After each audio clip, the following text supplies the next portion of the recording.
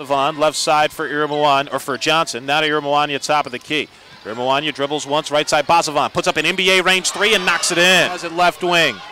Andrea moves between the circles, comes around the screen, right side Ward. Ward moves right elbow, puts up the fadeaway jumper and gets it to go. First points for Jackie Ward, and that makes it a three-point game with no problem.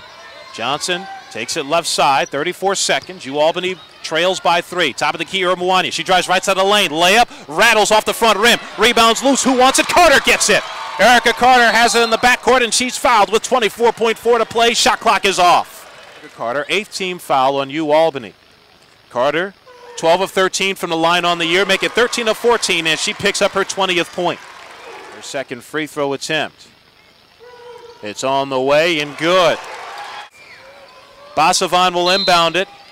Baseline left, gets it in immediately to Williams, but the pass is tipped by Rebane. Chased down in the backcourt. That took time off the clock. 6 seconds to play, and now Holmes steals the ball. Andrea Holmes steals the ball at half court for Johnson, and that'll do it. Buzzer sounds, and the Bearcats hold on for the 65-60 win. Binghamton wins back-to-back games for the first time all year. They improved to 4-4 in the conference, 8-13 overall. Albany now 0-8.